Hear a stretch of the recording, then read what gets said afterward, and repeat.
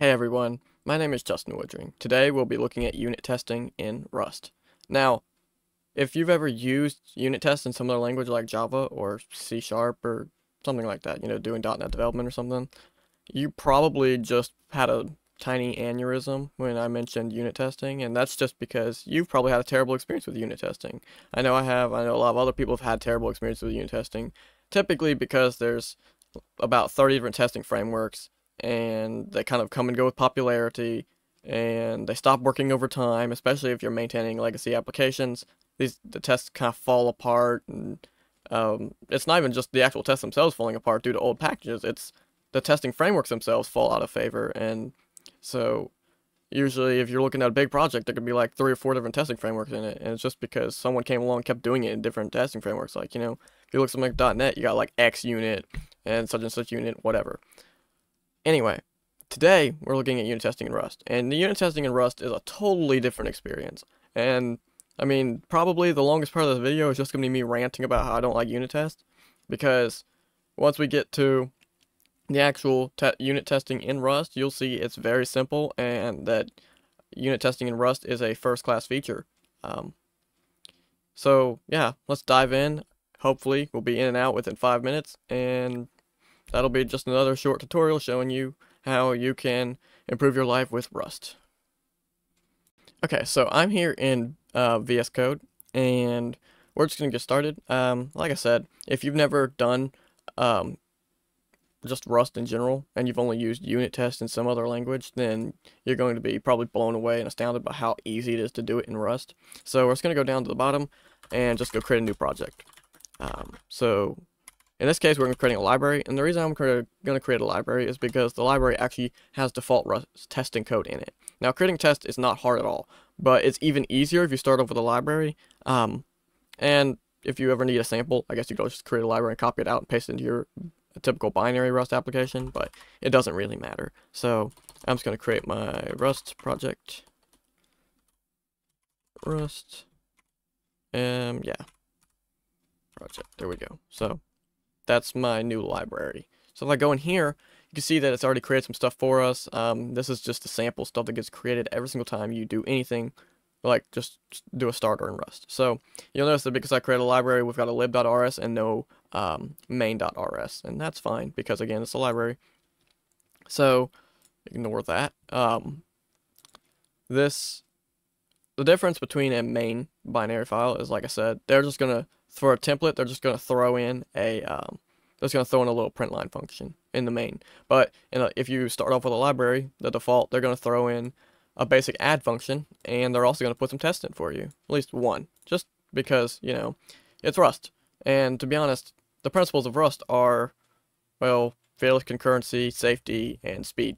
And for a language that's entirely built on the principles of basically sacrificing developer time, and even if that means compile time, for runtime efficiency and safety later, it makes sense that Rust would also include tests as a factor in that, which is not surprising. So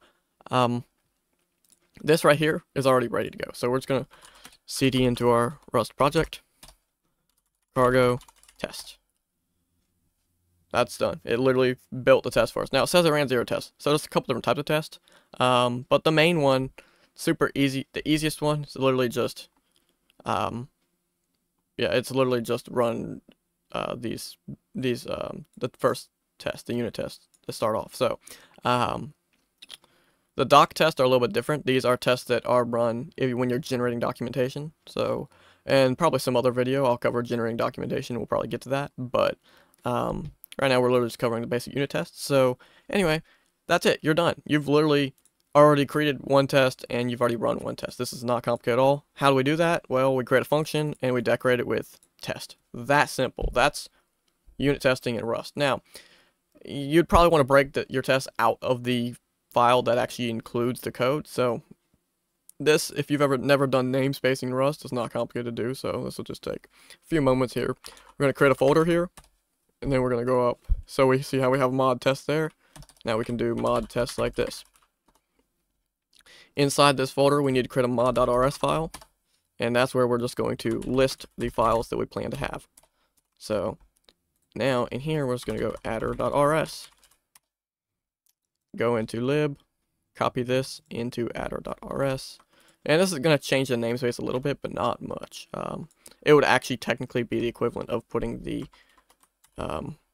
if we were going to copy directly, it would be the equivalent of copying this into this mod.rs file, but I don't really like putting Rust code into mod.rs files. Those are for visibility of folder structures. So we're just going to separate it into its little file here for adder, and that's basically that.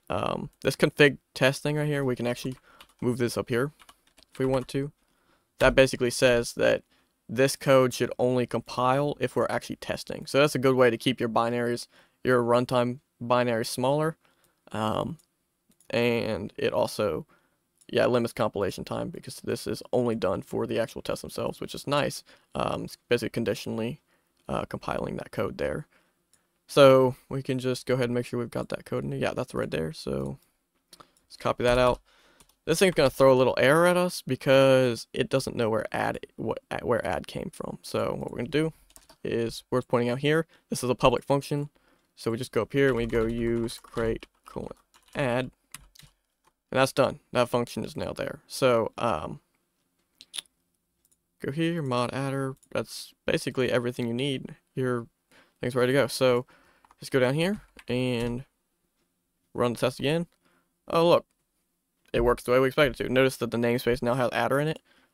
This is really cool because, you know, you can basically scope your tests and give them meaningful, just give them kind of meaning to what they're testing just through the namespacing itself and then the function name. So obviously snake case in Rust is typically how that's accomplished. And we can also, you know, just to say we did, add a second test. Rust has a couple different ways of testing. So like, let's say that you want a second test that confirms that maybe, I don't know, if you add 3 plus 2, that it should not equal, the result should not equal 4. It should be 5, but we're going to say it's not equal. That's NEQ. You just do that. Boom.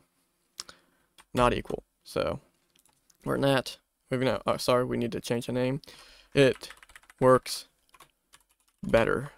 Or I'm going to really spice it up.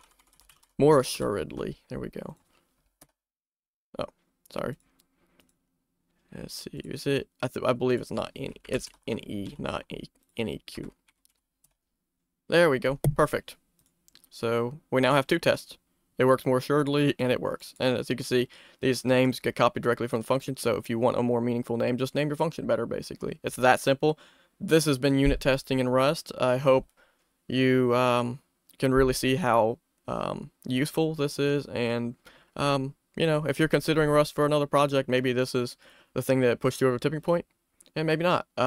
But we'll be doing some more stuff with Rust and various other languages in future. So if you like this short form content, please like, comment, subscribe. Let me know what you want to see more of. Yeah, until next time, guys.